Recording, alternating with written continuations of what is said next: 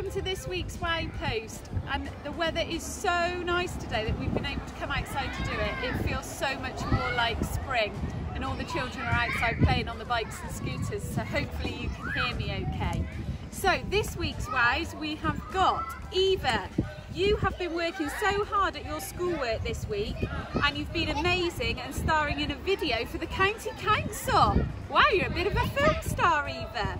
We've got Paisley. You have done some amazing writing and you've gained a new confidence while you've been learning at home, and it's easy to see how hard she has been working. Cadence, you have always made the right choices and you've settled back into school, into the Class 1 bubble really well.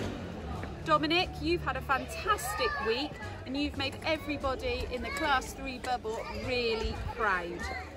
Alfie, you have settled back into school so well since you've been back, even though you're a little bit anxious and nervous, so well done, Alfie.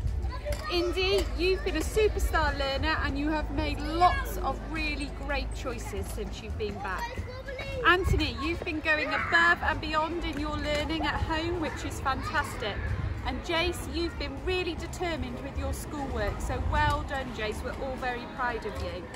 Perry, you have been always so enthusiastic and a wonderful learner at home, and we're very proud of you too.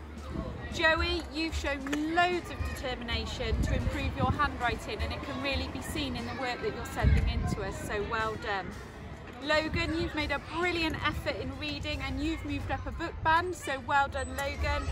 And last but not least for this week, Mujtaba, you have been doing all of your home learning assignments every single day since we began home learning, so well done you.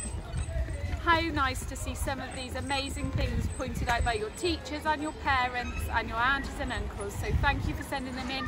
We look forward to seeing next week's, our very last one before we all come back to school.